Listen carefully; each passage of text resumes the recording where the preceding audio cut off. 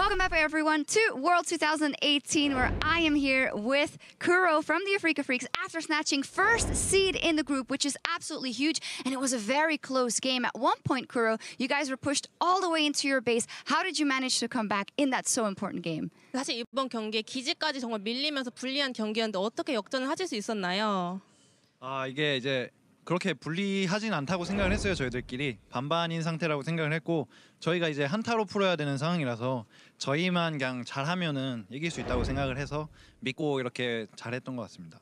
So we actually didn't think that we were really that behind. I thought it was 50-50, and I think we had to solve the problem with team fight, and we were able to pull that off really well by trusting each other. Wonderful, and that is what worked out. Now, of course, it was a bit of a tough road, a bad start for Afrika, but now you guys look so much better. What do you think some of the biggest obstacles are that you guys overcame with the team to get to the quarterfinals? 사실 1라운드는 많이 고전하는 그런 모습을 보여주셨는데 어떤 가장 큰 장애물을 극복하셔서 이렇게 좋은 경기력 보여주셨는지 궁금합니다. 일단 팀적으로 되게 서로 못 믿고 조금 불협화음이라고 해야 되나요? 그런 게 좀 많았어요. 근데 이제 1라운드 그렇게 성적이 안 좋고 해서 하다 보니까 이제 저희들끼리 얘기할 시간이 조금 많이 가졌어요. 얘기할 시간을. 그러다 보니까 좀 팀원들끼리 좀 더 돈독해지고 그렇게 잘 풀리지 않았나 싶습니다. So I think during the round one, we were not trusting each other enough, and our harmony was really bad. So after the first round, we actually had a lot of time having communication with each other to solve the problem. I think it worked out really well, and it turned out to be a great result. Yes, absolutely. You bring it home for the LCK with the first seed. But I do want to ask you, you just beat G2, but they got to play again against Flash Wolves. Who do you think is going to come out of the group with you? 그럼 다음 경기 이제 플래시 울브 G2전이 남았는데 누가 승리해서 같이 8강에 진출할 것 같으신가요? 솔직히 경기력으로만 보면은 G2가 올라올 것 같고 누가 올라오든 저희랑은 이제 상관없기 때문에 아무나 이겨라. So in terms of performance, I think G2 will make it out, but it's actually not really a big connection with Afrika anymore. So Yeah. I don't really care a lot. Either one is fine. I want to count that as a small yes for G2. Just kidding. Thank you very much. Congratulations, Kuro and Afrika, first seed. And now, who is the second one to come out of this group? We're going to find out right now. Back over to you guys. Thank you very much, Sean. He ain't too worried about it now that they got the first seed. Goodbye. I love it, though. Afrika Freaks, after a very poor start to this tournament, 0-2. They do get that one win at the end of day one. All the way here, 3-0 on the day to reverse it entirely and secure that #1 seed. I think LCK supporters can exhale a little bit now after watching Gen.G have more losses in their group than Korea had as a region in group stage last year. To be able to bounce back from an 0-2 to 4-0, really recommitting to the play style they had during the regular season, which was fairly slow, which was 4-1, and they did that 4 times in a row to success. Yeah, and I think the Korean region, like you said, can breathe a little bit because it was a confluence of the not knowing what they wanted to play in the first round robin and Gen.G legitimately actually not being good, making the region look worse than it was. But actually, Afrika, as it showed in this 3-0, clearly the best team in Group A. All right, that said, we turn our attention to the final game of the day where G2 and Flash Wolves compete for the #2 seed and their tournament lives. First thing I want to do is compare the last 2 team compositions that both of these teams have run on the day. And I think it's interesting to see the adaptations that both teams are making. G2 are still playing a split pusher fighter in the top lane, but it's a little more team fight focused as we have seen teams struggle to close out games today. And it feels like they are starting to move back closer to a good team fight comp. Yeah, and I think they maybe feel a bit forced to do it just because more and more teams are kind of figuring out, okay, you're going to draft the two strong solo laners to split push. The Cassiopeia here ended up actually being good in the laning phase, pretty decent in team fights, but really hard to play late game. And that was kind of the issue with the G2 draft. And that's kind of my concern with how games are going today. They go really long. And the longer into the game you go, the harder it is to play pure split push because you eventually get to the point where they're forcing team fights around Baron or Elder Drake, and you have to take them. Yeah, and I think the development for Flash Wolves is the fact that they're putting Maple back onto carries as opposed to the start of the group where they were content with him just playing Sion mid. However, the craziness got a little out of control in their last game against Fengvu Buffalo, and I am wondering if they can recover. I've seen a lot of situations like this in Worlds past where a team has that clincher game against a team they should beat, right? Fengvu Buffalo was already eliminated from the tournament when Flash Wolves lost to them. So even though G2's loss was more recent and they have less time to recover, I feel like the fatigue and the pressure is actually more on Flash Wolves here because they had it in the bag if they would have just beaten Fungu Buffalo. That's actually where I think G are gonna be more tired and not tilted, but a little bit more down and angry coming into this game. I know these players very well, and a guy like Jankos is extremely emotional. This last game on Camille he plays, nothing works for him. You know, he doesn't land the hook shots, he doesn't get good ultis, he barely deals any damage. He's the kind of player where mental resets can be difficult. And no, we obviously can't do too much of the mindset thing. We're not in the heads of the players, but I can see this G2 lineup look at today and say, man, we didn't play that great. The PvP game was a complete mess, right? And they had to fight their way back through Perkz. They lose to a FLICKR here. Flash Wolves game as well, they lose in the late game. Like, it's been a lot of mistakes. And while we can't know what's going through their heads, what we do know is that mental fortitude is paramount in a situation like this. So regardless of how they're feeling based on those two losses that both of these teams suffered, the important thing is to reset that mentality coming into this one and make sure that you perform on perhaps your final time on the world stage. And that's where I have a lot of confidence in G2 is the fact that they have players who have played big moments before, and this is potentially the last game of your entire year that you're playing. I think that they'll be able to turn things around. They'll be able to get themselves pumped back up for this game, even though it is coming after a pretty sad loss. I completely believe in these guys' veteran status coming through. All right, well, based on what you just said, I have a feeling I know where you're going with your prediction, but I want to get those out onto the board anyway. So, Mark, what are you thinking? Like I said, a little bit obviously, G2 is who I'm going to go with, mostly just based off how Flash Wolves looked in their previous loss to the Fungu Buffalo, whereas I think that last game that we just saw was actually the best game all of Group A, like the entire thing. I think it was the closest, hardest fought, well-fought game. And G2 ended up losing it, but they still looked great. Deficio? Yeah. I'm going Flash Wolves. It hurts to say. So a few reasons. One, I like the fact that Flash Wolves had an entire game to discuss what are we doing against G2, or a FLICKR if they had actually not been facing them. But the fact that they could sit in and discuss, okay, we're playing G2 when they lose this game. We have effectively an hour to figure out what is the plan. Everyone is fully reset, I believe. They also have veterans on their side who's been here before, played these big games. Also, the fact they get side selection, they grab blue side. It's been a superior side today, at least for Flash Wolves. And it's hard for G2 to find enough bans because they want to get rid of Urgot, they want to get rid of Alistar, but now this Akali pick is also kind of showing up that they need to consider. I see what you're trying to do now. I'm predicting G2. You heard the stuff that we said before. I think even though they had that close loss to Flash Wolves today, they can get ahead by playing back to their strengths, which is what we've been talking about this whole tournament, Wunder and top lane. I see what you're doing, Deficio. You're thinking, I'm either going to get my prediction right, or G2's going to get out of the group. We're going late game Taking a page out of Jeff's book. I've seen this trick many a time, Deficio. Vote against your own region, hoping that it goes the other way. With that, we're throwing it back to the captain for the final game of the day, and the one that decides who goes to the knockout stage. Thank you, Dash. And for a matchup this epic, we've brought in Andrew Vidius Day for this final decider match. And while Deficio may be a traitor to Europe, the one positive thing I can say about Europe is that in tiebreakers, they are 4-0 of all time when it comes to all international events. Europe, they love their ties. Backs against the wall, you need the stats to prop you up. Anything to get you into some positivity. And the same is true for G2. Like the analyst desk was saying, it was by no means a one-sided match. They controlled the pace of a lot of the previous matchup against FLICKR. But you got to pick yourselves up thick and fast. And Flash Wolves have actually chosen the blue side for this game, a reward, I believe, for their shorter game time. And thus, let's wait and see what actually falls to first pick, because that's, of course, going to be the big reward. Recently for Flash Wolves, the Akali has been very contested. You would imagine that Alistar is very high on the priority when it comes to either picking or banning away. We know that both SwordArt and Wadid would happily grab that champion if it is available, and I believe that it is SwordArt's by far best champion. It really fits into the playstyle that Flash Wolves love to utilize. But the question is, do you ban one and then not be surprised if there's a counter ban, or do you leave both open and then have to contend with the others? Seems like Flash Wolves are going to blink first. They ban away the Akali. And I agree with you. If Alistar's up, it's going to be picked. However, G2 have been happy with these Tahm Kench drafts that can be pretty capable into it. They have an interesting Akali ban there for Flash Wolves joining Nocturne and Camille, but G2, I think, have to decide kind of between Alistar or Urgot. They already played against Alistar too soon.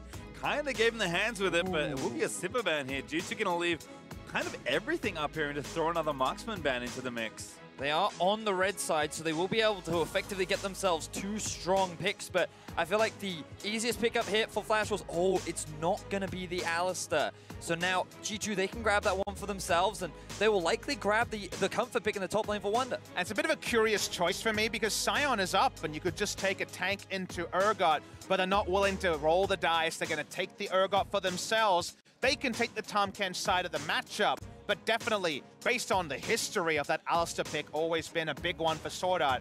You're surprised to see it. I'm very interested to see what Betty plays next to the Tahm Kench. The Varus is open and would be a power pick. Yeah, Varus and Kaiser. Kaiser's kind of the direction I'm looking at for G2 Esports. We heard on the analyst desk that all of the games today have been going extremely late and shot for so much power in the late game fights we just saw in the FLICKR matchup against G2. But if Flash Wolves want that lane dominance, they can preemptively grab that Varus and guarantee themselves a strong 2v2. Well, there is the Tahm Kench as expected there for SwordArt. So opposite matchup this time for Wadid. And Moojin has looked pretty good on the aggressive junglers. I think Taliyah has been his best looking pick so far in the tournament. So they will consider it and they will lock it in. Oh, Heimerdinger! Heimerdinger! We forgot about it! Oh no! I didn't forget because I was watching it drop. Like, they already let it drop through. Maybe they don't want to play it and then they insta-lock it. So I'm wrong. Heimerdinger. It's the tiebreaker game. G2, they go back to comfort. Wunder on Aatrox, Wadid on Alistar, and Hjarnan on his undefeated Heimerdinger. And if I've learned anything, if your back's against the wall, it doesn't matter if you have an undefeated champion if you're eliminated from the tournament. You got to put it out there. You got to put it on the world stage. I hope Tarzan's listening. That 12-0 Trundle didn't get them a win, didn't get them to Worlds. But the Heimerdinger, it warps the game in such a massive way. And the mastery over it, we look over it, G2 do not. Well, there's a Jhin ban, so G2 going to continue throwing a little bit of pressure down towards Betty, and LeBlanc also banned by Flash Wolves. You would imagine that Flash Wolves would look to take something like the Irelia off the board. G2 Esports, they could look for a bit of AD damage in the middle lane. It's a comfort pick for Perkz, and it's one of the strongest mid laners in the current meta, so to me it would make sense that Flash Wolves try and take that one away. Can they give another AD champion that Perkz is pretty good at? We'll see. It's 10 seconds left for Flash Wolves. I don't know if we could have that much excitement in this tiebreaker game if a Yasuo came out. Ban's going to be to the Xinjiao. Oh, they left it open. Shut down Jankos, and you're right. That does mean Hjarnan just going to snap it up for Perkz. Look at the smile on his face. G2 very happy with how the draft is playing out right now. They do have the engage with the Alistar. They have damage. They have side lane threat. They can play with the 1-3-1. The Heimerdinger can hold on to the mid lane matchup as well. I feel like G2 are very comfortable with what they've got themselves. They feel like they have the bonanza, unless we see Flash Wolves show us something different, as this would be different. Yes, we're going Mordekaiser bot lane here to try to deal with the Heimerdinger. That's going to be really a double bruiser lane here, most likely. Outside chances of Mordekaiser mid lane. I know that was played earlier in the year in the LMS, so we'll wait and see just to get the full information, but very likely to be one of these off-tank kind of bruiser mages in the bot lane, and the Ryze to come through for Maple. Yeah, looks like Ryze indeed will be the selection there for Flash Wolves. Betty already playing a couple of games on that Mordekaiser. I thought we were past the Mordekaiser meta, Vedius, but so did I. Heimerdinger's brought him back. This is a hard lane to conceptualize when you just think about it in simple terms. Yeah, I mean, one thing we know about Mordekaiser is that he does push a lot. That's one of his big strengths. And also, when he's in that duo, he actually still gets the full experience as well, which is why he is so valuable down in the 2 versus 2. But against a Heimerdinger and an Alistar, I'll be honest, gents, this is not a matchup I'm familiar with. So it's going to be a learning experience for me. I think for everyone at this point, but these are the lock-ins for these teams, as you can see. Only 3 seconds left for any swaps, and I'm pretty sure we're not getting any. Last pick, Gragas there for Jankos, I like as well. It's very comfortable, it's very stable champion. He certainly needs that after the loss they just suffered. Now, my only concern for the side of Flash Wolves is that Hanabi, throughout this tournament, has found most consistency when he puts himself on Sion. When he's forced into these carry-v-carry matchups, he can often fall behind. And when Wunder gets his hand on this big, powerful Aatrox pick, you would imagine that he'll look to pressure and force Hanabi down during the laning phase. And will he be able to have the same team fight value that he's had so much on that side? And even though this world has indicated that consistently it's been the Urgot winning the Aatrox matchup, we've definitely had counterpoints. There definitely is some skill involvement here. So I'm very excited to see which way the lane goes and whether the junglers are going to be largely about influencing top lane or trying to salvage a Heimerdinger situation. I feel like the first early levels here will be so intriguing to watch on the bot lane. have to agree, but we'll find out in just a moment. One of these teams is playing their last game at Worlds here. The second slot in this group is on the line. Now, what you want it to be, given that both these teams at different points would have an opportunity to play for first. But you don't come to this tournament to go home early. At this point, you'll take it. Only one of these two teams can advance. Will it be the Flash Wolves, who again had a promising start but failed on, or G2, have been hot or cold kind of all year long, as everything culminates in a lot of comfort for both these sides, and one final game and a 4-man invade in bot lane. And it's probably going to be a game about bot lane one way or the other. See G2 coming in 4-man strong, just using the turret building to give information about what's going on in the brush. Whoever gets the minion wave first can be oh so important in Mordekaiser lanes. If you look at this bot lane, summoners, runes, etc., we do have the Exhaust Ignite summoners for a potential all-in. They also have Glacial Augment Tahm Kench for chase down. Can be very useful early game, pre-level 6, chasing onto the Alistar, and Guardian for a bit of extra health onto the Tahm Kench. Over in Korea, actually KT Rolster, surprisingly, one of the best teams running around with the Mordekaiser. That was Mord, the Bruise Bros, as we like to call it. We got some pseudo Bruise Bros here, and we have a late invade by Flash Wolves. I feel like Ghostpora may have seen some people, but not entirely sure, as Flash Wolves also sticking 4 men together for this late invade, as you mentioned.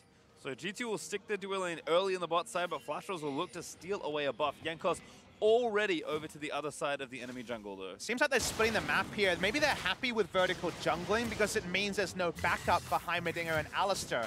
If there ends up being some bot lane plays, at worst, it will give Hjarnan and Wadid some pause, knowing that for now at least, Jankos is going to be jungling almost exclusively on the top side. But it will give Hjarnan and Wadid early priority on the wave, and you can see the push is in full effect from this Heimerdinger.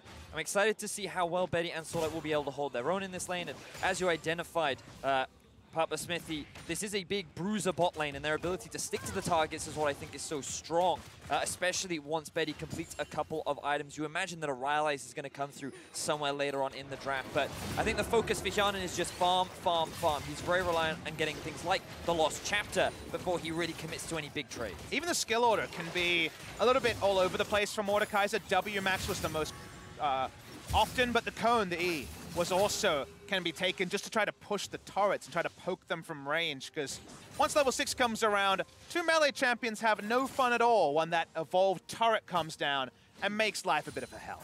Can certainly be tough, as we did see Perkz and Maple trading a little bit there.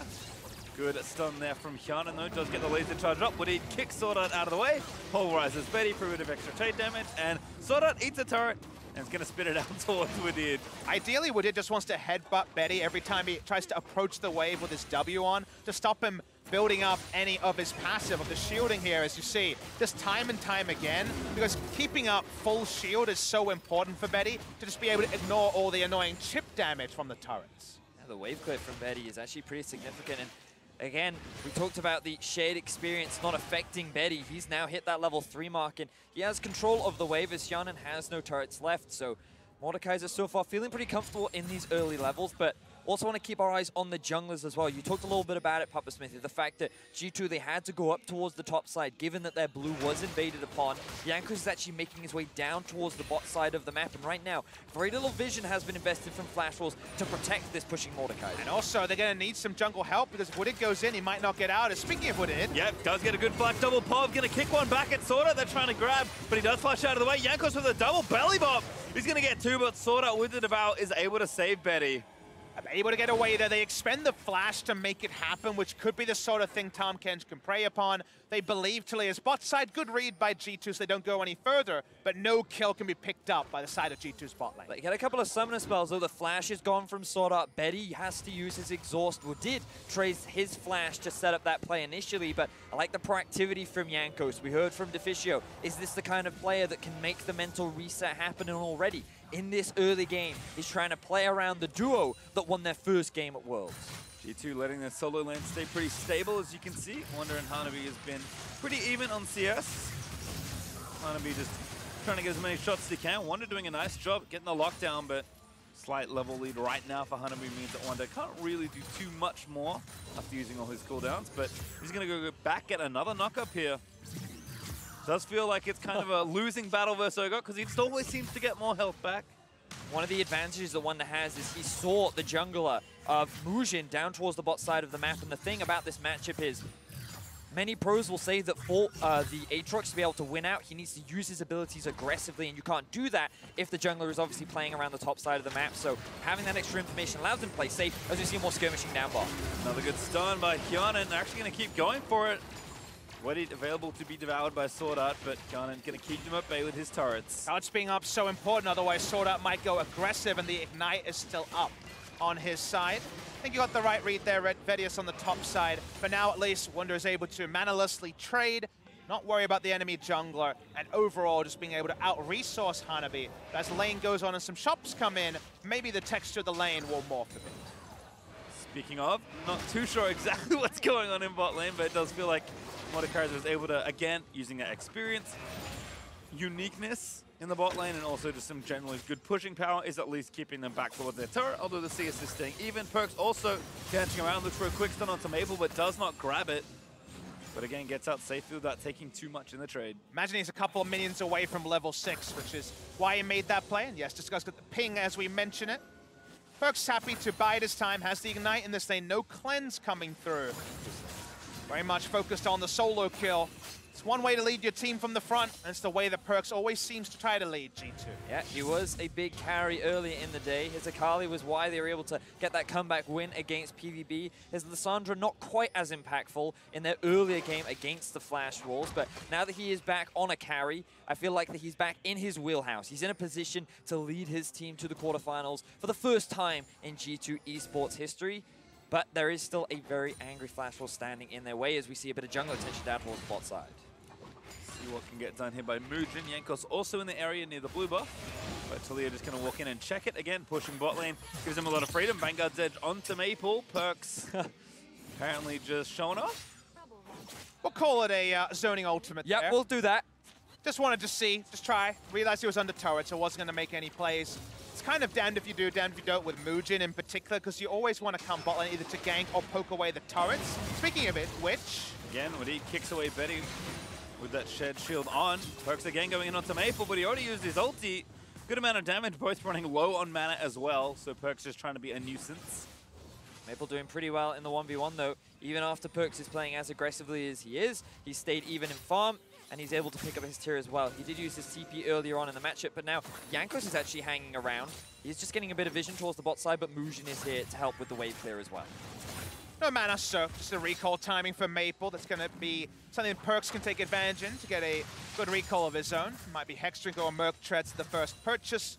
Top lane is completely even, so 8 minutes in, no closer to knowing if it'll be G2 or Flash Wolves joining Aatrox, joining FLICKR Freaks. It's been a long day already. Aatrox. In the next round. And what a crazy day it has been as well, because when you kind of look at how things have played out, G2, for all intents and purposes, should have been knocked out of this group. And if it wasn't for PvB bringing in their sub-jungler, finding the upset win against Flash Wolves and giving G2 this other opportunity, it would be Flash Wolves locking in that quarterfinal. And I think we actually have to talk about the fact that the Drake did not go to the side of the Mordekaiser team. When we had that Mordekaiser meta earlier in the season, we understood that if the Mordekaiser team was able to monopolize Drake, get the Ghost Spirit down, suddenly those turrets quiver in fear. Just a single breath from the Drake, you take the turret and you rotate from there. If you lose the Mordekaiser Ghost, if you can't pick up any of the Drakes, it does slow down the advance and makes Flash Wolves much more accountable in the 2v2.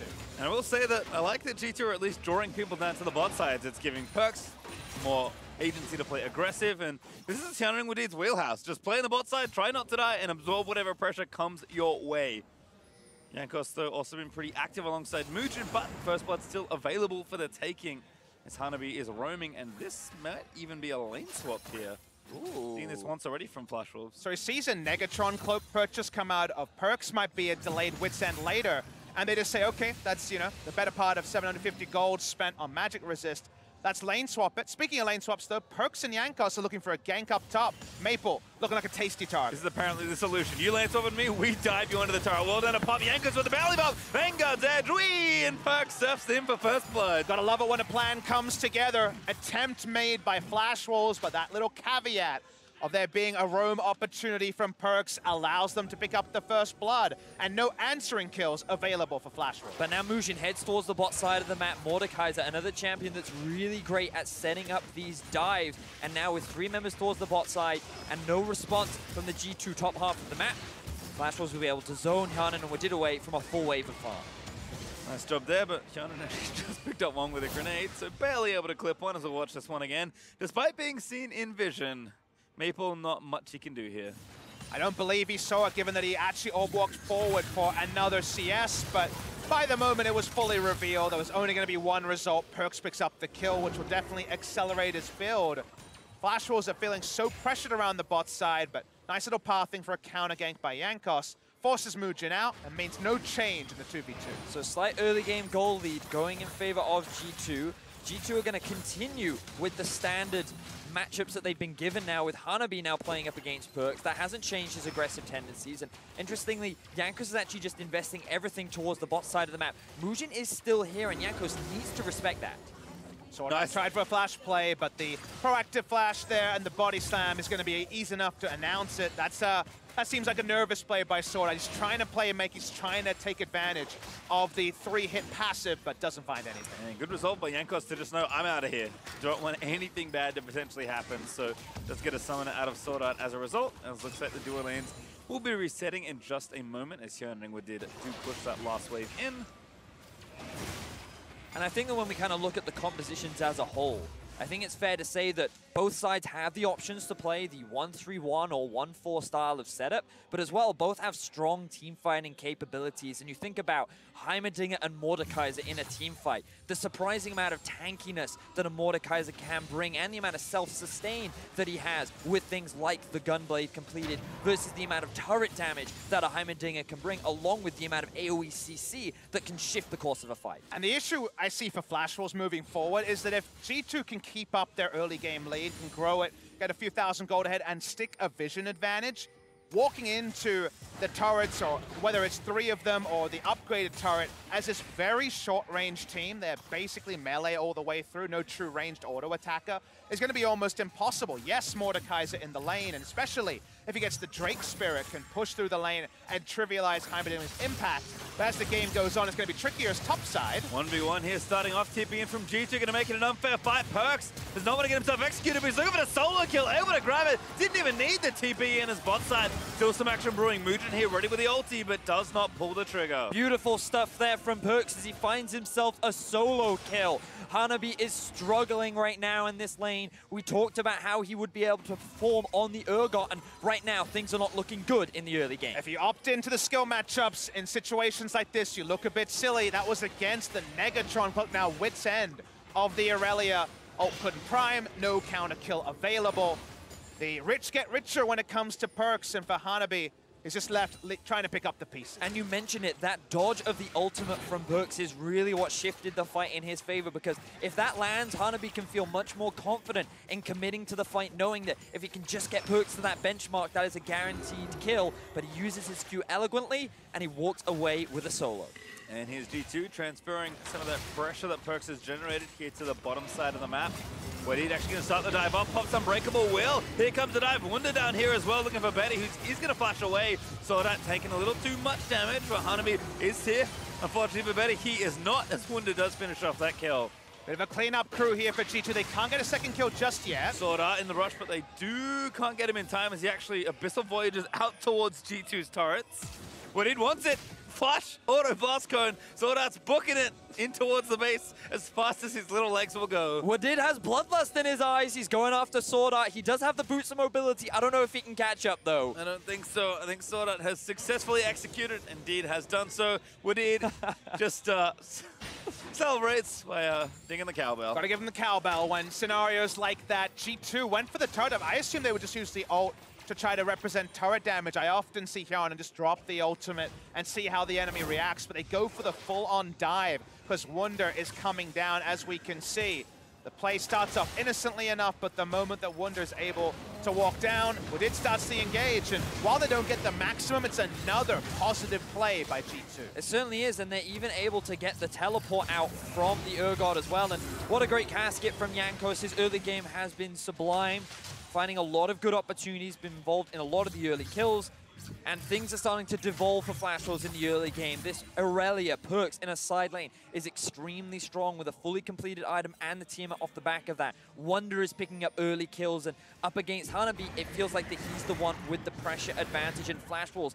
Now with the Rift Tower looking to finally get some control back on the map. And while usually we focus on the Rift Tower taking a turret, I want to see them find a way to get this Infernal Drake and get that first Ghost out of the Mordekaisers. Might be getting pincered here. But Brewing Maple barely able to flash out of the body slam from Jankos, who did expend the flash as well. But still, that ever-important Drake is available for both these teams. G2 do want to try and fight for it. Chains latch, but only hit Hanabi, who's pretty tanky at this stage of the game. We see that Hjarnan is still pushing out bot. Perkz will ideally like to push this mid lane out, but Ryze versus Irelia, you've got to respect the range disadvantages that you're at, meaning that Flashwolves will be able to move back through the river, try and reclaim some vision control before the Drake kicks off. This is probably only possible because Heimerdinger is showing. Obviously, if he was in the river, he'd be setting up a turret line that Flashwolves are not set up to walk through. They're giving up and ceding control around the Drake. Let's see if they can actually find an angle of approach, because for now, this seems like G2's to pick up. Yeah, Wadid is trying to play defense, but the Drake will go down more than fast enough. As G2 do pick up their second Drake of the game, and again, deny it from the Mord. And they're showing a lot of control, but mid. Yep, looking for it here. Perkz does get the disarm. Vanguard Edge already there, and Wunder just there onlooking, does get an assist, but Perkz basically did that himself. It's looking too easy to try to take down this Urgot who's getting rotated on, despite being one of the most contested picks in the entirety of Worlds. Maple, in the meantime, picks up some farm, but to what end? And you can see that Perkz really wants this. For the last 2 years, G2 have failed to qualify out of the groups, often being considered one of the favorites to make it into the quarterfinals. But with a new roster this year, with only Perkz remaining in this quarterfinal matchup, he sits on a 3-0-0 Irelia against the Flashwolves, and G2 as a team are looking for more. He's the franchise player, and right now he is playing like it, as G2 will actually get themselves the trade-in turret. This Hjarnan puts the final candy cane on that one. Flashwolves did get the extra goal, but G2 are actually up 3,000 gold thanks to those kills. And of course, they have the 2 Drakes that are not reflected in the gold lead either. It feels like everything comes together when Hjarnan gets to lock in the Heimerdinger. Looked over it earlier in the day, but was not going to look over it in an elimination match for his team. They have great diversification of damage because they also have Perkz and Wunder to provide more of the AD threat. So for now, Flashwolves already feels like they're being pushed into a corner that's very difficult to get back in. We already alluded to the fact that losing vision control against this Heimerdinger comp can be so woeful for a Mordekaiser carry team, and we're very, very close to that scenario playing out. And I also feel that for the Flashwolves, due to their limited engage options, they need to be setting up around these objectives first, and it ties in with your vision point, but the fact that the Flashwolves have no way to easily start a fight outside of having an objective, and the fact that they fell behind in this early game and aren't able to set up around it, means that the ways in which they come back are kind of relying on G2 to make these mistakes, relying on them to commit to a Baron and maybe finding a fight, relying on them to overextend. Otherwise, slowly, G2 will gain more and more control. European fans should definitely be confident about the position their team is right now, but we know how quickly those scenarios can change. Very true. It feels like G2 control their own destiny, as all Flashwolves can do is plonk down some control wards and hope G2 comes to them. If we've learned anything today, though, Papa, fates turn real quick. Invest at once here, especially when so much is on the line. G2, though, are trying to get things pushing through the midsection. Hjarnan is doing his typical thing of hanging out in mid lane and pressuring some turrets. But he doesn't have much to care about, just falling in with what Vedia said. He sees Mordekaiser, Tahm, Kench, the Taliyah is showing, but not going to be all-inning onto Hjarnan in the backline, stopwatch available, level 2 ultimate available. So he's happy to be there, monopolize solo experience and gold. G2, in the meanwhile, just claim the blue buff, just play it all standard, and there's very little Flashwolves can do to impact this damn Heimerdinger. Hjarnan's like quietly 1v2ing this lane at this point, as Wadid will actually return to the mid lane and again cheer on his lane mate by dinging the cowbell once more. Pastry Time, do you remember the last time we cast Heimerdinger in an elimination game? Do I ever? It was 6 years ago, but damn, was that a good day. That was Mandu, baby. Poo Mandu on the jungle Heimerdinger. That's a throw at jungle Heimerdinger? That was a YouTube video that got a lot of hits. Yeah. You can watch that one later. Let's focus on the fate of Europe and the LMS right now. But the irony is not lost on me. No, and there's the big turret from Hjarnan. This was not around last time we casted this champion, but turret damage is still good. Does chip away, and again, Hjarnan can rinse repeat. Basically, if this holding pattern stays, G2 should be happy. And see, Perkz once again looking for pressure. TP's in, Abyssal Void. Perkz maybe a bit too far. Good flash over the wall. Jankos there, but here's Wunder to try and play cleanup on the other end of the fight. Wadid's come over as well. As the fight looking decent, Betty is going to get chained up, but does flash the wall to safety. A bit of a messy fight there from Perkz as he initiates before his team is ready to follow up. Fortunately, Jankos' barrel could offer the disengage, but neither team could really commit due to the awkward situation that they were in. And the sort of scenario where snowballing in the early game allows you to spare your blushes a little bit, ends up being a trade of summoners between Perkz and Betty, but they crucially get the objective, and that's the more important thing. We're able to look at the top of the screen and remind you, we already mentioned G2 being stuck at groups a couple of years in a row. Flash Rolls, for all their heroics at MSI and all that we built up around this team, they looked so comfortable coming into the day, but it's 2015 since they got out of the group stage. And you think about how both these teams started this group stage. Flash was off to a dominant performance. G2 very quick to catch up, and many considered a FLICKR not being able to bounce back. But after their 3-0, it is now both these teams with so much hope in their eyes to make it further in the World Championship that I have to fight for that final spot. Well, we're about to have something spicy come up in the Dragon Pit in 50 seconds. Infernal number 2 is ready. And again, the Mordekaiser team has not gotten a single Drake so far in G2. Well, it might be nice to get yourself an objective and deny it away from the enemy team. You're still stacking Drakes at this point as well. I mean, G2 is just plain sailing. I think Vedius and I have to think about, you just look at the page and see CS lead for Aatrox, CS lead for Irelia, CS lead for Heimerdinger, and map control in general. We already outlined the low engage. To me, it's just go back, buy 9 control wards, and try to make the enemy come to you, because these scenarios don't seem to be suiting Flash. Ult missed again. Perkz, though, he's getting chased down, but he's going to have to zip back to the wave, and he's out, kind of. Moojin's here. Abyssal Void in. Perkz going to have to play some real theatrics to try and get out of this situation. Cannot do it, though. It's shut down by Moojin, but it's worth a mid-turret. But they even bring in the Abyssal Voyage just for a front row seat to Perkz finally dying. Flash Wolves feel good about that, but they lose the mid lane turret, and it doesn't change the state of the map. But look at the pings. Flash Wolves realize the situation that they're in, and with Perkz gone, one of the main gold holders of G2, Flash Wolves are just going to force the Baron. That ward to the left of Baron, though, may give G2 the information they need to really put a stop to this play. Hjarnan throwing in grenades. Here's Wadid in the mix of the fight. Hjarnan just trying to poke them out of the way. And again, they're going to try and go for it here. Wadid a little too low, but they do get the pick on Hanabi. Maple trying to flank around, but now Hjarnan's going to face tank for his jungler as Wunder with the World Ender. Still looking decent there. Oh, the knockup was almost there, but he didn't have the third. They will take down Maple. Now Wunder has to book it, but he's still safe for now. Moojin Flash Q will pick up the cap on that kill. And Perkz just won't die. He's the biggest traitor to G2 as he's so close to killing Wadid. But G2, they actually stop the Baron, they find 2 kills, ends up being overall 2 for 2 if you count the loss of life of Perkz. But for now, G2, they hold the line and Flash Wolves aren't able to get anything back. And we finally saw that sliver of hope for Flash Wolves. Finally, G2 had to come to them in an outnumbered situation. However, it could only delay the Drake take. It still is terrain controlled by G2. So Hjarnan and Jankos take down the second Infernal for G2. Continue stacking their advantages as we watch this one again.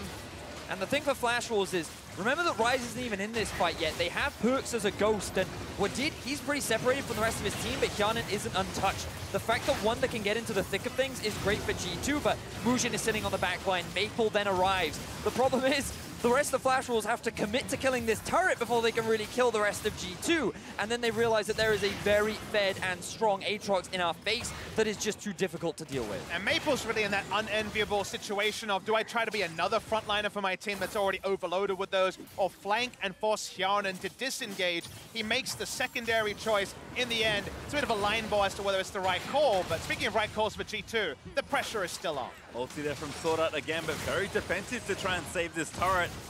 Hjarnan again with the grenades, just going to keep the siege going here for G2. Gold lead still looking pretty strong. They're up about 3,500 as they're building in towards their second items for the most part. But still really yet to break this game wide open. Baron being available is always nice. G2 stacking Drakes is good as well, but game is balanced pretty precariously, Vedius. Now, there are no TPs anywhere on the map right now, and Wunder, he could be caught out. Realm Warp, gonna look for him. Well, then the Pop tries to get out of there, pops the chain, doesn't have flash. That's going to be a kill. You have to think the Resurrect is there. Can he make it over the wall? He's not even going to try as Maple. Able to finish that off. And I was about to mention one of the few things G2 can't do is walk up as a single member, because that's really all Flash Wolves are able to put together their team comp to do is kill the one person in the front. They want to focus on a Rune Prison, the Urgot ult, and the Mordekaiser ult to make it a 6v4 fight with the Ghost. In this case, they're able to do that just too far forward from Wunder. He's been caught a couple of times today after what was such a flawless performance earlier in Worlds 2018. It doesn't change the game, but they still have to reset as Maple. Jankos with a big play. Doesn't quite get him over the wall with the cask, and the rockets don't quite reach. Hjarnan wasn't quite in range to help secure that kill. Ends up just being a flash for flash overall, but a flashless Ryze could be big for G2 in the ensuing fight. But as you said, Papa Smithy, Wunder making another big mistake like we saw earlier in the day, and Flash Wolves, they want to try and capitalize on that as much as possible, as right now they lose another turret. There's your true zoning ult this time, Papa Smithy, and they do get the turret. You gotta do what you gotta do, and what this gets G2 getting the inner turret is, remember how they closed out that game against FLICKR. Get all the lanes pushing in, all the turrets at Baron, turn on the Baron, and kill it surprisingly quickly. They may not be mountains, but 2 Infernals are a great path to make that happen. And the longer the lanes, the deeper you can get lane vision onto the side of Flash Wolves, with the aforementioned difficulty of them walking up to the Heimerdinger comp, the more it's likely to pay dividends for G2. Wunder is ready with the TP, so is Hjarnan, but of course he's busy around the mid lane, trying to bait that Baron as you mentioned. Wunder actually going to take some time to get these Krugs away. And again, G2 I think have done a great job resetting this game in general. Jankos in particular has played a much different game than the one he had to play. Yes, he was forced into some awkward situations, but full credit to Jankos for shaking it all off and playing really strong League of Legends. Credit to Moojin as well. He's currently one of the big gold holders on the side of Flash Wolves right now, and given that he has completed the Morellonomicon, he's also one of the big damage dealers that G2 have to respect. Remember that they don't have any real frontline tanks outside of Wadid, and even then, he doesn't have that much gold. So for the side of Flash Wolves, the fact that Moojin is still strong, Betty will be a pseudo tank and that he can absorb a lot of damage with his shielding means that Flash Wolves in these fights still have a means of coming back if they can just find the right fight against G2. I just think at this point it is very much about sticking to their identity of having Wunder bot lane, drawing 1, drawing 2, and every few moments, Wadid is uniquely qualified to face check this blue buff area and say no control wards for you, no deep vision for you,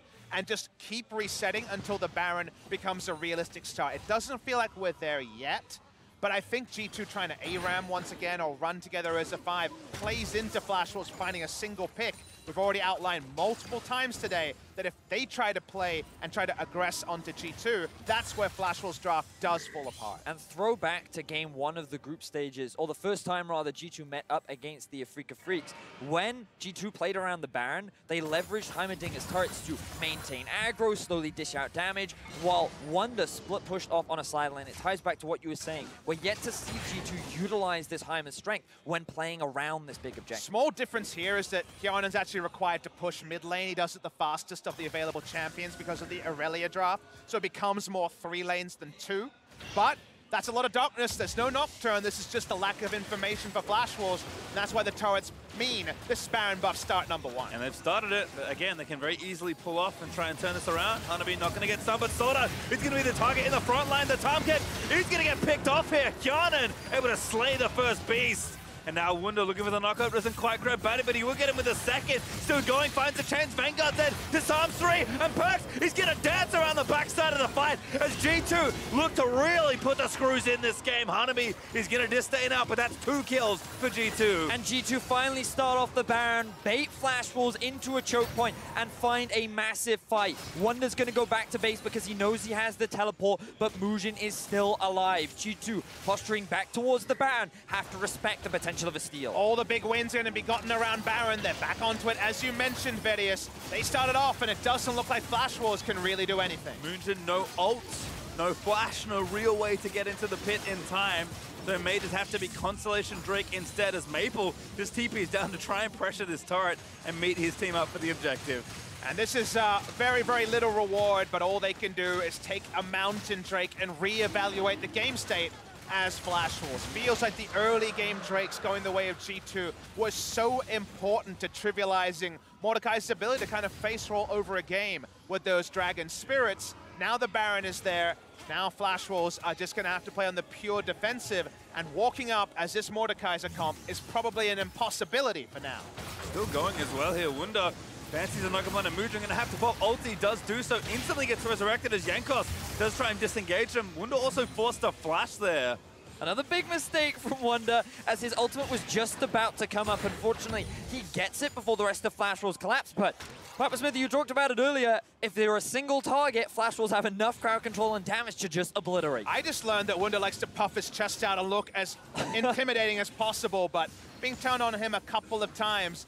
Stick with what you're doing majorly here, G2. Just play out the percentages. No need to get cute. You're in a huge advantage, and this Heimerdinger is obnoxious to deal with from the side of Flash Wolves. But when it comes to true siege, they don't feel super confident, I should say. And for now, at least, they go back to pushing out minion waves and making this a 3-lane game. And again, Hjarnan's Heimer is comfort. Wunder maybe playing a little too overeager, and Jankos has shored up a lot of what we've seen in his mistakes earlier in the tournament. But Perkz, again, he's the first to level 18. He's been styling on most of this game, apart from that one death he took isolated in the top lane. He had a great caster game last game, despite the loss to Afrika. It does not surprise me that I assume the captain of G2 is really looking to rally his team into this quarterfinal. I gotta say, the hard counter to Mordekaiser is definitely Baron buff. He walks up, does 10 damage to the minions, and he's like, well, sorry guys, I tried. Well, G2 now, they're pushing on all 3 lanes. Flash Wolves, their hopes of making it to a quarterfinal are quickly disappearing as G2 pressure towards the base. Lane assignment here is fantastic. Nothing Mord and Tahm Kench can do. Aatrox is being able to shrug off Ryze damage and poke at that top inhibitor turret as well. G2 staying as a 3-man unit, and Perkz, well, everyone's staying away from him wherever possible. But the problem is, normally you'd say, okay, Ornn, blow that Ornn horn. They don't have anything like that. So incrementally, they're chipping down every inhibitor turret, and Flash Wolves not finding anything. It's not going to take long for G2 to find themselves 10,000 gold up and one of these inhibitor turrets broken, if not multiple, perhaps even at the same time. Still 50 seconds left on this Baron. Hjarnan is peppering the front line of Flash Wolves, or at least what is of it, with rockets, and that turret's going to fall down, and G2 move in. And this must mean so much to G2 as Perkz now trying to get collapsed onto 2 members. He's just going to start his way out of this play. Perkz does pop it. Actually, he moves through the Urgot ulti. Can't make his way back in, but Wunder's going to try and finish off the kill. Perkz still playing around Hanabi. He's dancing through this Urgot. He's actually still living. He's trying to find the biggest 1v1. He will fall, but the rest of his team is playing clean up with aplomb. And G2, they find a big fight. Both Betty and Maple are down. The Nexus towers are in their eyes. They still have the Baron buff. They are so close to making their first ever quarterfinal. Wadid under the turret is going to initiate onto SwordArt. That's a kill. They're going to take the Nexus turret down. They grab the right-hand side. The stopwatch prop for Wunder is going to try and buy just a bit more time. Hjarnan Timer is doing what he can. Just hit the Nexus, everything out. Hanabi pops the stone plate. G2, they're going to get another kill here as the Urgot cannot defend. And G2 on the precipice of pushing to their first quarterfinals. They put the last finishing touches on the Nexus and push themselves into the top 8. The faces of elation on G2. Perkz has struggled for so long. 2016 he failed, 2017 he failed, and 2018, after losing Sven and Mithy, bringing in Hjarnan and Wadid, and it is the Heimerdinger pick that brings him to his first ever quarterfinal. He must be so proud of what he and his team have finally accomplished after all this time. And just like we've said multiple times this tournament, they did it their way, and it took them a long, winding road. They qualified through the play-ins, as you have to see the disappointed faces of the Flash Wolves once again unable to push through the group stage into the quarterfinals. That means that C9 and now G2 have gone through the play-ins and made it to the quarterfinals. That's what I like to see. One NA and one EU team sneaking their way out of groups somehow. Credit though to G2. A very strong passage of League of Legends in what looked like a pretty tough group. And some crazy games settle in another EU tiebreaker, which they continue to do well in. It was very competitive Group A.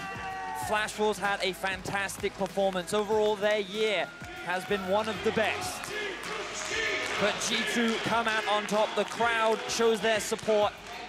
And G2 Esports, once again, for the first time in the organization's history, will make the quarterfinals. And they're definitely a team that, if you're a first seed, I'm not sure you want to face. You might say, okay, get rid of the Heimerdinger, get rid of some of the tools, and maybe they won't have more. But I have a feeling they're going to use the next couple of days to come up with a few more strategies. Some people call them cheese. I call them dark technology. And that sort of technology did propel them to the quarterfinals. It's all beautiful League of Legends to me, Papa Smithy. But enough from us. Let's head over to World's Cooldown for a closer look at today's games. Deficio's happy, man. Welcome to World's Cooldown after another day that tested expectations. G2, oh my goodness, they get the victory to secure that second seed into the knockout stage, and they do it by returning to the Heimerdinger. And you at G2 placed second in the group. At the start of the day. Not in my World's Pick'ems, I will admit. But after seeing them play throughout the group stages, I did make that adjustment. We all got it right. We just got the first one wrong. The order might have been a little bit off there. FLICKR, man, they showed up today too. We can't forget that. But G2 here, right down the to the end, they pick up the victory.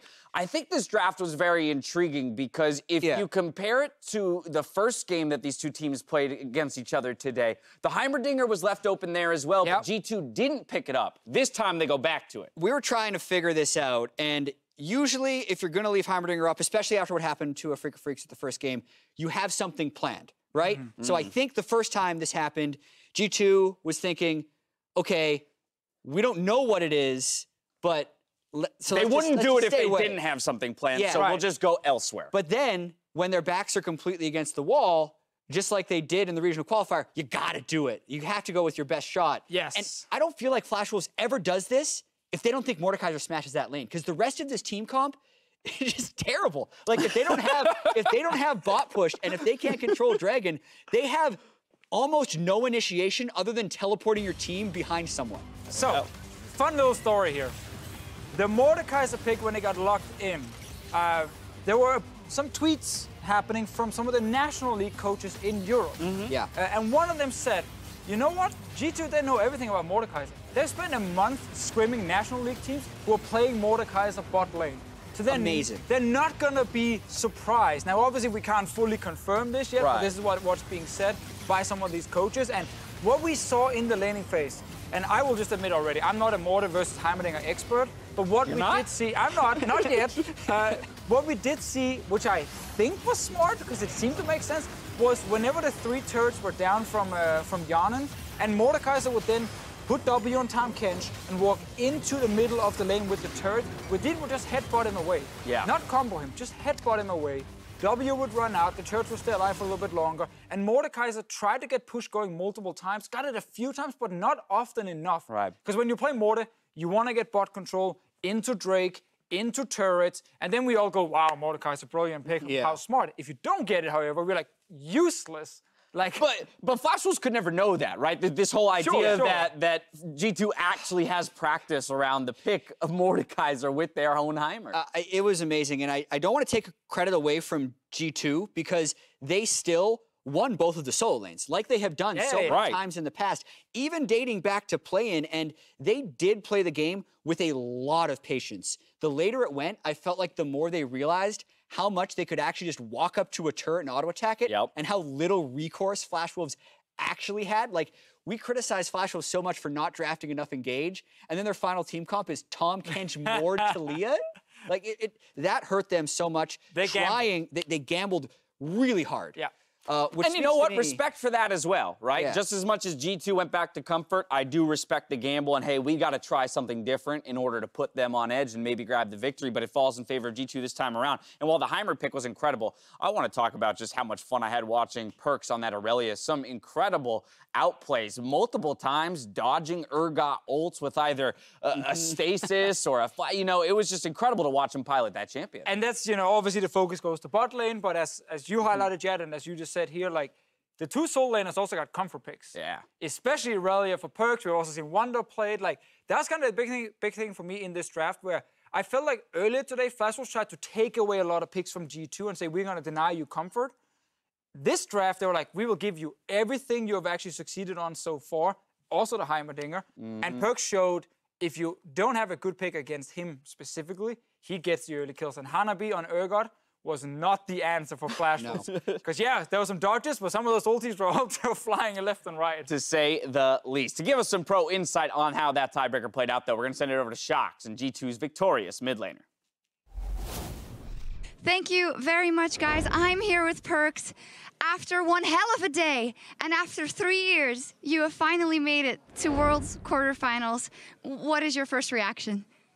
Well, my first reaction, to be very honest, I don't know how to feel, because it's like, I feel like we could have been like first seed. So that was like, I'm like so ungrateful. I don't know, I'm really grateful we made out, but my feelings when we won was like, wow, we could have been first seed, you know? If I just maybe played a bit better. Like the caster game, I was really like, I set myself to carry the game alone with the draft. Like it was like really meant for me to carry, and we didn't win, so I felt like a bit bad. But I knew we could win against Flashballs. Even like the game before, if we just won against Flashballs, we would have made it out first as well. Overall, I'm just super happy that we didn't make it out. It's after such a, like, to be honest, kind of disappointing year. We picked it up at the end. We are playing better than ever, right? And we are having very close games and winning games against the best teams in the world. So this is something I would probably not expect when we lost quarterfinals. I didn't even expect we would even make it to Worlds. I thought it was just so fucking doomed, but now we are here and we are in quarterfinals and we are gonna play against KT, RNG or IG. Fnatic. Or maybe Fnatic. Actually, I would love to meet Fnatic. That will be hype. So it's gonna be against very good teams, and I think that we do have a chance of winning against them and upsetting. So of course, they are the better than us, but we are the underdogs, and I'm just really happy. Yeah, I mean, you answered everything that I was going to ask you. One thing I do want to talk about is that you talk about, you know, it was a hard year. When you think about it, isn't it odd, or isn't it just interesting that you came to Worlds twice, you were in a super hard group with the best G2 roster, right? But you're still here, and you made it work with all these guys. What do you have to say about your new teammates and all the people around you that also made it happen? They're just really fucking good, and that we just like, my teammates are really, really good, and they work hard, and they are like matching and beating the best in the world, right? So it's like we did a good choice with the roster, and it's paying off. Like in the long run, right? We didn't win, but next year maybe, you know, I think we have a chance. So yeah, I still have to process everything, you know. Of course, I always want to do more, you know, but I have to be happy with some things, you know. And right now, this is like the first goal that I accomplished for myself, and I just feel a bit relieved. So yeah, I don't really know what to say, right? It's okay, it's okay. I see that you're conflicted because you wish you had done more and you had that first seed. But I can tell you, for everyone in EU and a lot of people watching, that you guys played your hearts out in that last game when it mattered, when you were up against it, and you overcame all the emotion and the stress. Is there one final thing you want to say? You're going to quarterfinals, finally! Well, I would like to thank to everyone who supported us. Like, it really means a lot, like seeing supporting messages when we are like new roster and we are struggling, and people who like never didn't doubt us, especially after the 0-3 quarterfinals. That's like really stinks, you know. But yeah, it's been great so far, and making it after 3 years out of groups is very nice, and I think that we are not just done yet, you know. So. They are not done just yet. Well, we've seen a lot already. Thank you very much, Perkz. They're going to the quarterfinals. Whew. Back over to you guys. Thank you very much, Shox. See, I personally love that he's not satisfied with the second seed, right? I mean, he talks about how, yes, it's wonderful that we're going through, but he's already thinking about, you know, the ways that they could have achieved first and looking to better himself. It was actually the same story after the MSI final that G2 played in 2017 when they got 3-1 by SKT. We came down after like, hey, amazing, you guys made it to the final. It was a competitive series, and he was just mad. Right. He was like, wait, we could have beaten these guys, you know? And it's the same feeling from him now. And that is one of the reasons a guy like Perkz stays at the top. Because he's never happy. He's always like, no, we can do more. We can win harder. It's still kind of crazy to me, though, if I look at G2 in the summer split. Funnel dies, you know, after Rift Rivals, the team, downhill. They enter playoffs. They get 3-0'd by Misfits, stomped. Like, literally stomped. They go into the gauntlet, and we all look at them as the weakest team of the Gauntlet ones based on the quarterfinal, based on the last half of the regular season. But then they actually managed to start playing a lot more around Wunder. They find good picks for Hjarnan. He steps up big time in the bot lane as well. And they make it to Worlds as a 3rd seed for the first time as G2. You're always first seed. Yeah, they've always been the first seed. Always the big favorites from Europe. Not this time. 3rd seed, play-ins. And then they actually get out of this group, even with a very, very hard day for them, with a lot of very close games. In the end, it is the Heimerdinger, and they do it. Yeah, and this is how Perkz finally makes it out of group stage at Worlds. This is how G2 has their best Worlds performance ever. Sometimes it does feel like when the expectations change for someone and you get a completely fresh look on something, you can find your way to better results. Because, like, Perkz, especially in Summer Split when they lost in quarterfinals, in the back of his head was probably missing last year's roster. Right? The picture was Sven and Mithy. Yeah, Sven and Mithy, thinking about even Trick's 2 MVP splits when he was in 2016, playing out of his mind.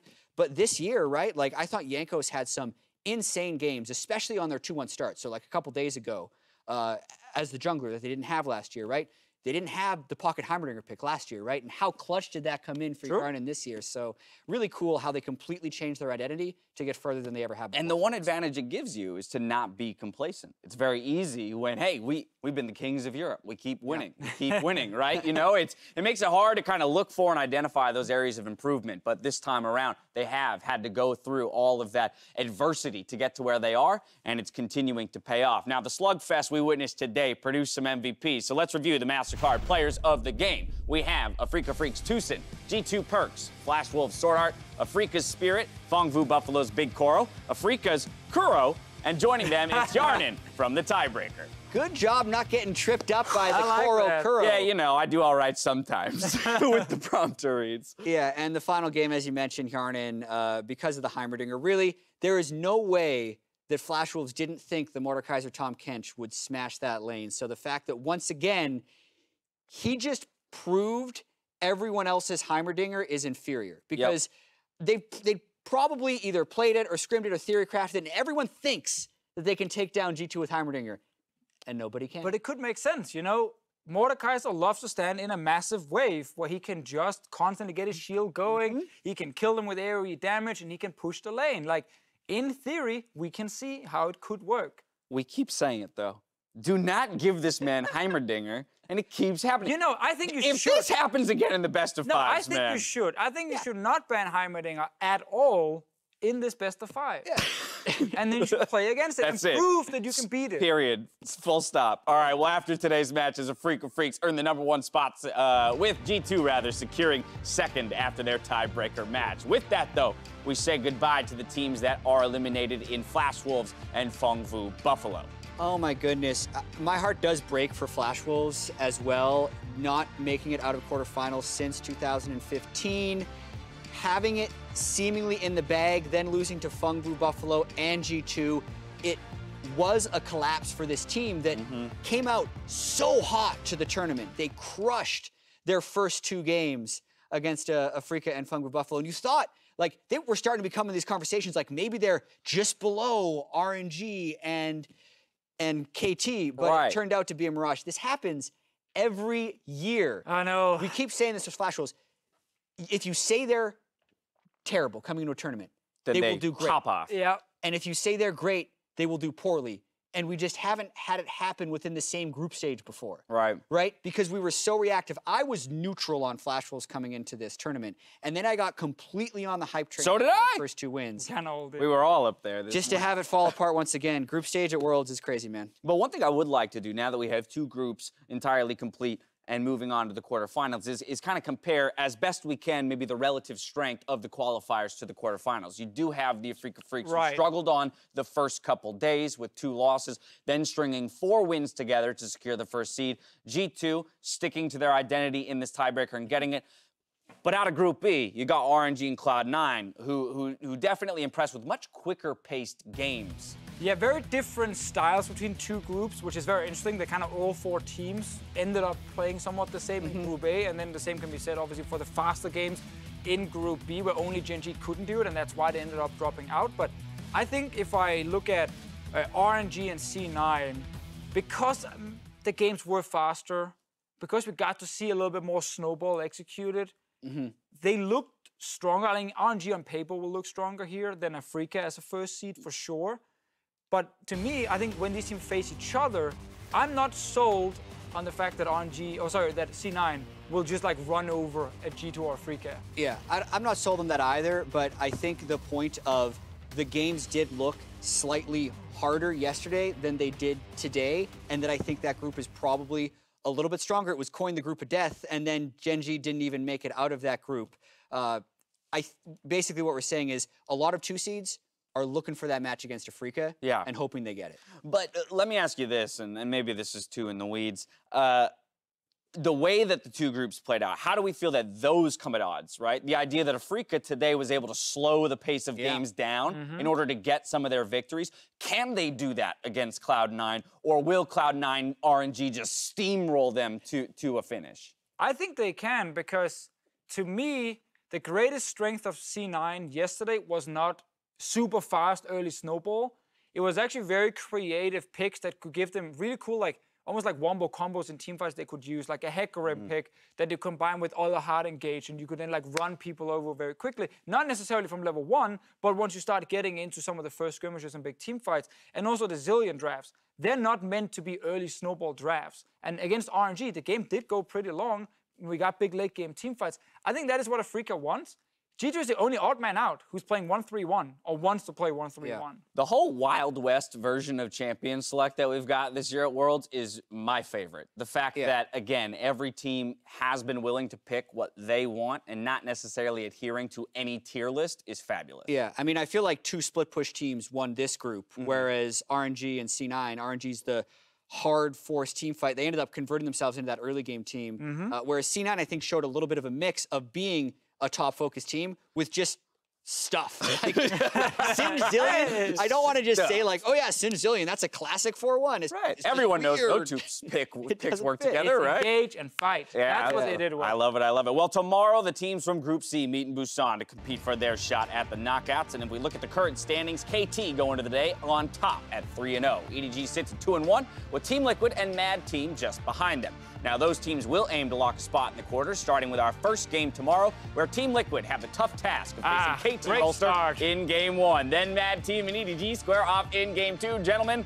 looking at that schedule, what are your preliminary thoughts? Come on, man. Against KT. We got to start there, right? That's great for TL. They get a quick win against KT.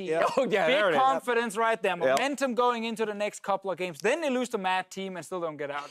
That's how we can see it go based on the 2 days so far. I mean, you call that the vitality. Yeah, basically it is. That's actually what they did. They beat exactly what they did. And they beat the 2 seed, and then they lost to the 3. Okay, I will make a prediction. I'm so worried. KT 6-0. All right. To be fair, I said the same for RNG. Right. Happen. Right. TL versus EDG. I'm giving to EDG. They get 2nd seed. I think tomorrow will not be as crazy and close as the last 2 days. I can jump on the 6-0 train with KT. I think even though I also said 6-0 for RNG, I'm more confident in a KT 6-0 than an RNG. I think the day comes down to when TL plays EDG, right? Obviously, after seeing each team beat each other or lose to each other once, you think you know what's happening, and you're just expecting Mad Team to 06 and KT to 6-0. Any of those things change, and suddenly that TL-EDG game is less important. I'm already nervous. It feels like the most important game of Team Liquid's. Well, we've had 2 days and 2 nail-biting finishes. Hopefully, we get another one tomorrow, but that's going to do it for us here. So now for myself, the casters, the entire live broadcast crew, thank you for watching. We'll see you tomorrow for more Worlds 2018.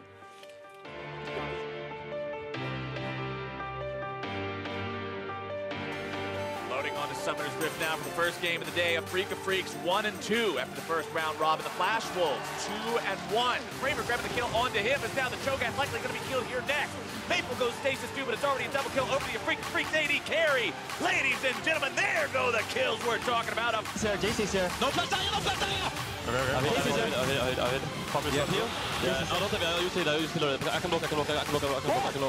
Luka could be huge. Kill onto Null and getting himself away. Sometimes it's just about having the best player on the Rift. This was Perkz just being the best player in this game by far. This is the best Akali performance we've ever seen. Hallett's the target next. Perkz wants to find him. Wadid's got the credit. Daros can't stand any longer, and Perkz goes unstoppable. Stable, stable. Yeah, we're gonna take that shit. Okay. Tape that shit. Like tape that shit. Like this or something. Just gotta tape that shit. Make my cable stable. Tape that shit. Make my cable stable. Take that shit. Let's save that shit. Let's save that shit. Goes into the stasis to buy some time. They want to stop him. Jankos gets the Baron.